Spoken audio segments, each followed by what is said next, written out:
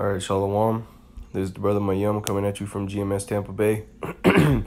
First and foremost, I want to give all the praises and glory unto Yahweh, Bahashem, Yahweh Shai, Bahashem, Rachakwadash. Double honors to the elders, apostles, our great millstone, and single salutations to the Akim, who are diligently pushing out this truth, and Shalom to the Akwathium out there who are listening in quietness and meekness. All right, so just going off the Apostles Tahar video. Can't remember the name of the video. One of the latest ones he did. But he went into this website here entitled betterthancash.org. He made mention for we can check up on it and read up on it here. And there's a few things that I want to read. I went into one of these reports. This one right here where it says cash digitization, UN collaboration, coordination, and harmonization opportunities. But before I get into that article, I want to make a couple points here on this main page. All right, and as you can see here on the top, it says Better Than Cash Alliance. All right, and we all know what this is getting geared towards. All right, to push out that RFID microchip. All right. Hey, Kahala Yabashim Osai, 1144.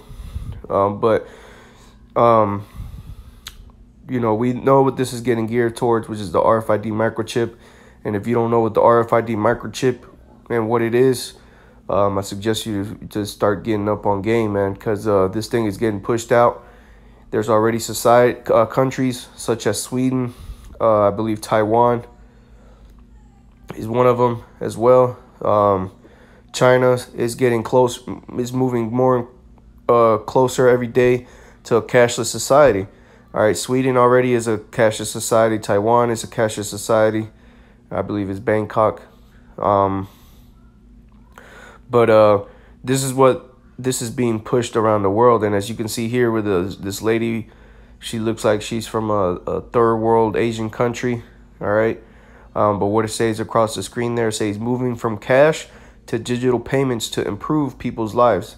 And you see, this is why they're trying to push this RFID microchip, which is the mark of the beast, all right, as a convenience thing, okay? It'll improve your life, all right? But here, I'm going to hit a couple points. It says, we advocate, it says, we promote the transition from cash to digital payments in a way that improves lives and expands responsible digital financial services. Hold on real quick, Akim.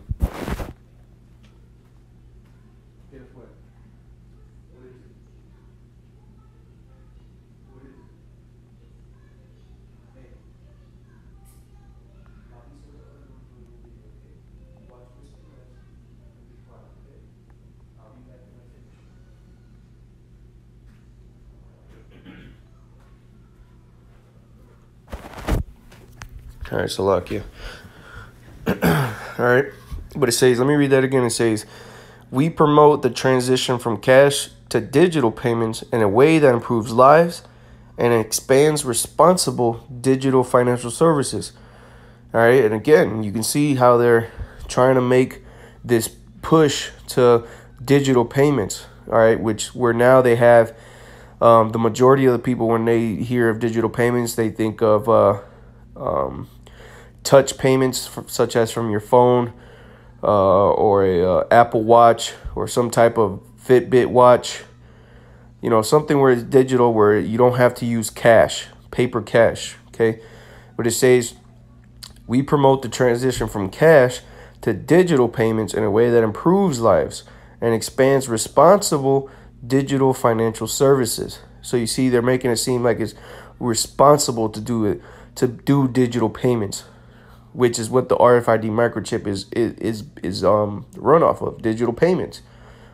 Okay, but as we're gonna read in the report, all right. Well, we'll get to that here in a second, but let me just let me hit on a couple of these points. It says we conduct research, share the experiences of our members, and develop tools to help the transition to digital payments. So you see, you can see how everything is getting geared to a cashless society.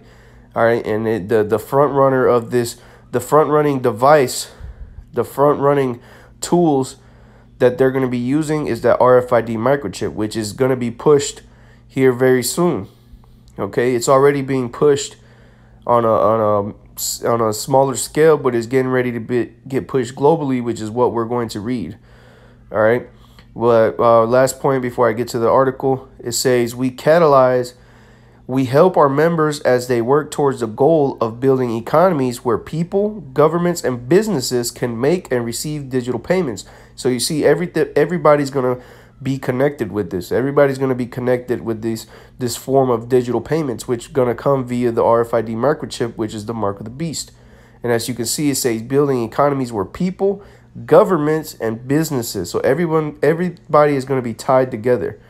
Everybody's going to be tied together. Let me get to this article.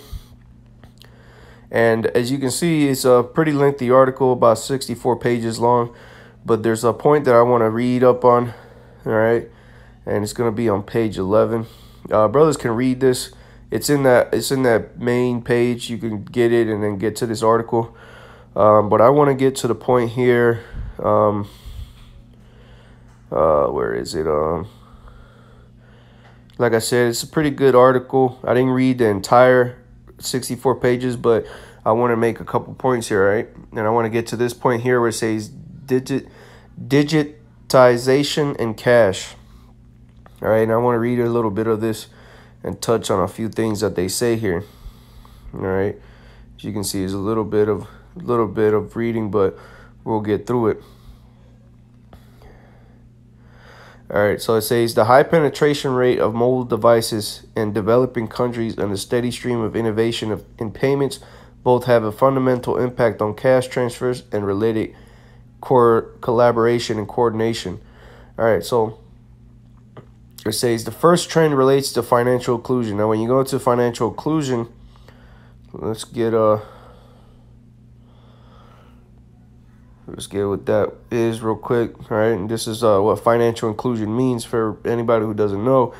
It says financial inclusion is where individuals and businesses have access to useful and affordable financial products and services that meet their needs, that are delivered in a responsible and sustainable way. Financial inclusion is defined as the availability and equality of opportunities to access financial services. All right, so again, you can see how this is geared towards that RFID microchip. Everyone's gonna have you're gonna have that availability and the equality, because everyone's gonna be on that same level. Why? Because they're all gonna be servants under Esau. All right, which is what it means to get the mark. All right, a mark. All right, charagma in the Greek.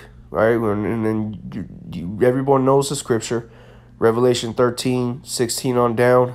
Okay, that mark in verse 16 is charagma in the Greek, and it means a stamp, a badge of servitude. All right, so here it is. Everyone's gonna be on that same level, and they're gonna have those opportunities to access financial services as going to whatever you want to go to, anything that you want to spend some cash on. You're gonna have to have this RFID microchip. Okay, let's get back to this. It says the first trend relates to financial inclusion. 2/3 of unbanked adults have a mobile phone, and the demand for mobile phone technology continues to rise. 17.1 billion mobile phone subscriptions are projected for 2030, which, Esau really, he believes that he's going to continue to go on forever and ever. That's just the pride of these devils. All right, but let's get to a couple points here. It says, as technology becomes more widely available, mobile payment systems gain recognition as a cheaper, easier, and more efficient alternative to traditional payment systems. And as we'll read here in a little bit, you'll see that you don't have to charge so many fees, or you won't have to charge or pay to be able to do those cash-based transactions and things like that. So it's a cheaper way to and easier, because you can just swipe your hand on a meter. All right, because here they're trying to disguise it as mobile payments, such as using your cell phone. What they're trying to disguise it.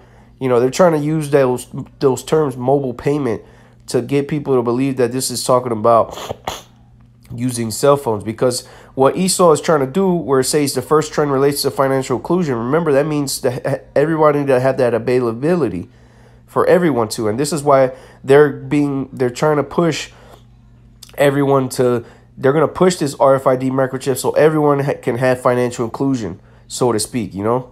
They're going to put everybody under this. This is why it's going to be made mandatory across the whole world, not just America. It's going to be pushed around the whole world. All right. And again, it's going to be pushed out as a cheaper, easier, and more efficient alternative to traditional payment systems.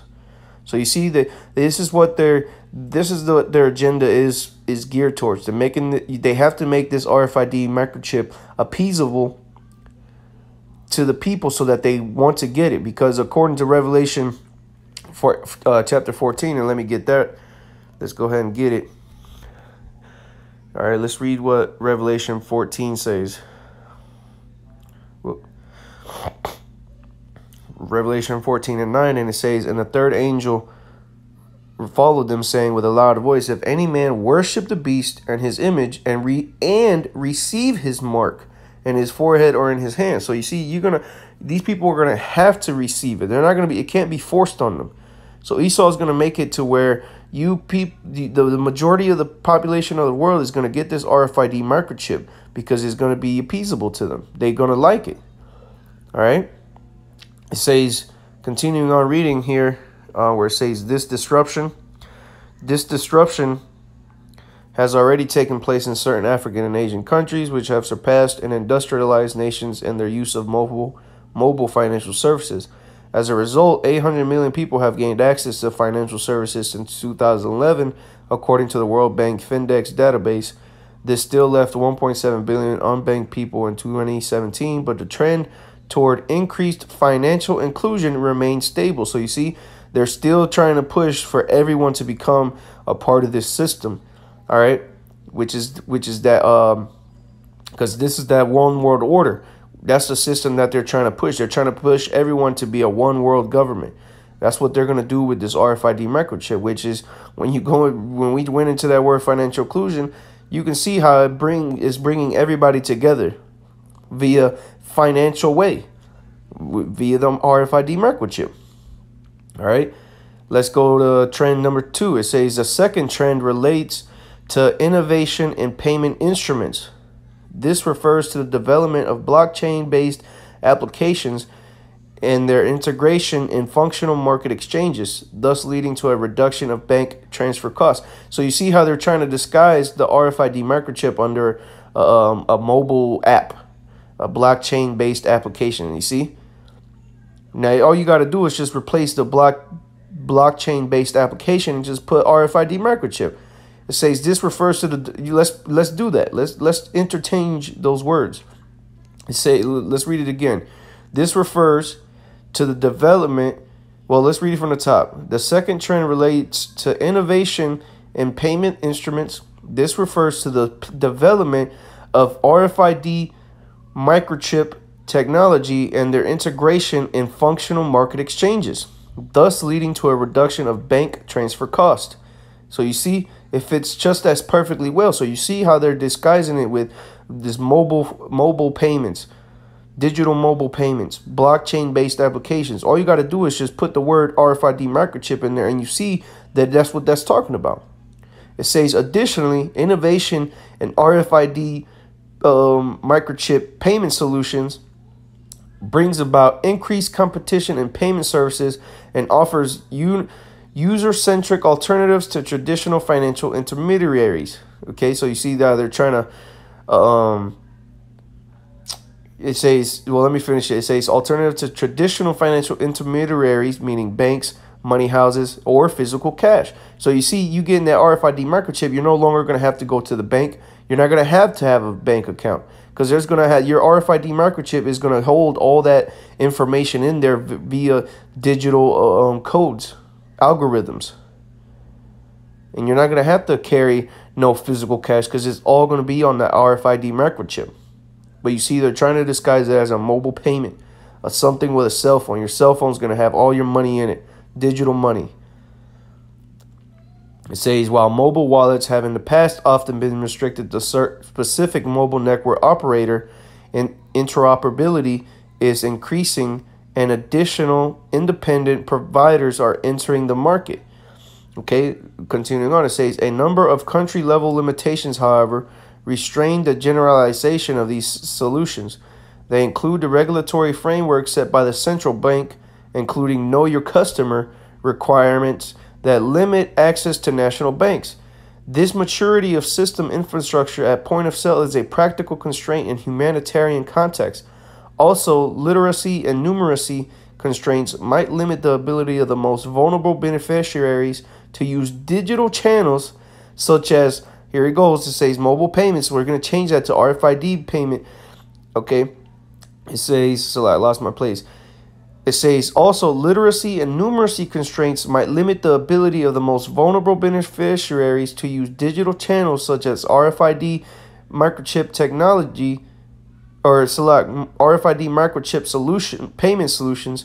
Another limitation specific to RFID microchip systems is that they poorly handle, well, this is talking about the apps. It says another limitation specific to blockchain-based systems is that they poorly handle the settlement of large number of transactions due to the complex calculations required when securely adding, hashing an additional block of data. The third relevant trend relates to security and authentication, which present both opportunities and challenges.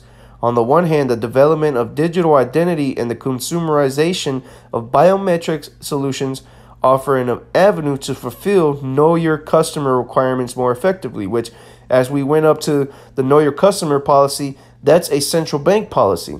That's a framework set by the central banks, which is run by who? The elites, the Rothschilds, the Rockefellers. Okay, get so on and so on. The higher up elites. Okay, but it says, let's read that again. On the one hand, the development of digital identity and the consumerization of biometric solutions. And what is that? What's the biometric? What's these digital identity and the consumerization of biometric solutions? What is that speaking of? The RFID microchip. Not only are you going to have all your identity on there, you're going to be able to use it using your biometrics. Okay? It's on your hand. It says offer an avenue to fulfill the know your customer requirements more effectively based on reliable personal data via mobile devices, which in this case is the RFID microchip. So on the RFID microchip, the central banks are going to know who you are. They're going to know how much money you have. They're going to know where you're at, because that's what the RFID technology is used as, a digital identity. Is that not what they use it for nowadays?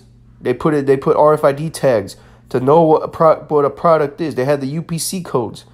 They know what the product is. They know how much it weighs. They know how much the volume the content holds. They know when it arrived into a store, when it left the store.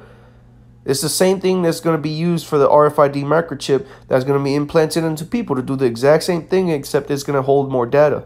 Who you are, how much money you have, your social security number, your medical information, all that is going to be on this RFID microchip.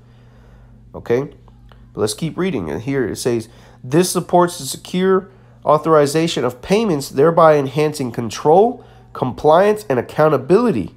So you see, thereby enhancing control, compliance, and accountability. So they're going to, this is the RFID microchip technology being pushed. It says, on the other hand, if not adequately secured, and this is risk that Esau always talks about with the RFID microchip. This is how you know, if you know anything about the RFID microchip, you can read this and see that this is what it's talking about. It says, on the other hand, if not adequately secured, the exposure could increase threats such as identity theft, breach of privacy, and hacking of financial transactions. And now you see, this is why they're going to push that RFID microchip, because if you have a cell phone, anybody can steal your cell phone if they have your password or your fingerprint or whatnot, or some type of data reader, and they can get the information from your phone. Now, with the RFID microchip, that's going to be a little bit harder. But still, even with the RFID microchip, you have Edomites out there who have come out and said that these are a risk of having an RFID microchip. People can steal your identity via card readers or identification RFID readers. You know, people walk by you and they get your information. It says, and hacking of financial transactions. So you see, they'll be able to steal your identity. But this is how you know this is talking about the RFID microchip, because this is the same concerns that Esau has had with other articles that we've read in the past on the RFID technology. Okay? But it says the International Committee of the Red Cross Handbook on Data Protection provides a good illustration of these risks and actions that need to be considered. All right? So you see how, now I want to make one point, because now that's going to be everything I read on this article. I just wanted to show you that how this is what they're trying to push around the world with, okay? But I want to show you something of who's all involved with this, or what this article is saying is, right here it is. The name of the article. It says what? A UN collaboration. What's the UN? Let's look up the UN.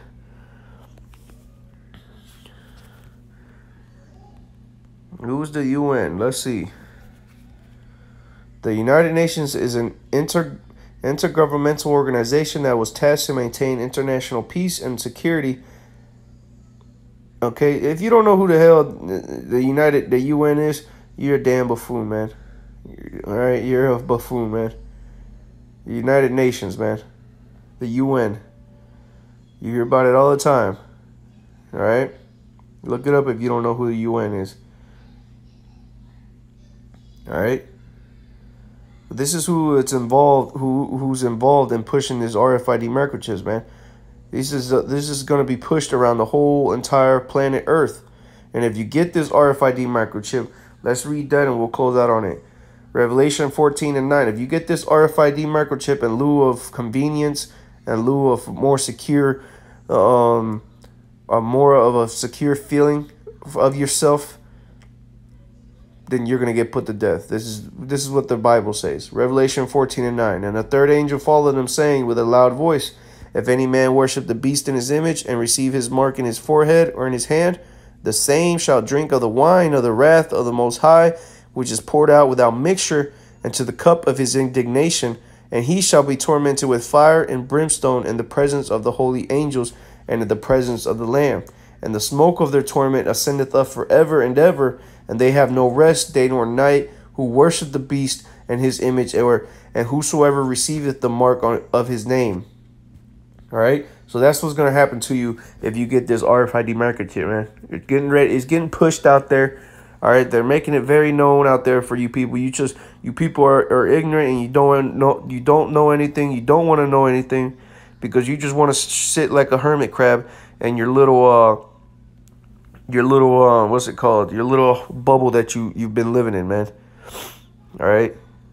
So just going through this one last time. All right. If anything else pops up here, I'll bring that out real quick before we close. But if not, we'll just go. Either way, brothers can read up on this article. I'll try to remember to put the link in the description box. But with that, Lord willing, you brothers were edified through the spirit and power of Yahweh Ba'ashem Yahushai, Ba'ashem Rachak Wadash. Until next time, I say Shalom.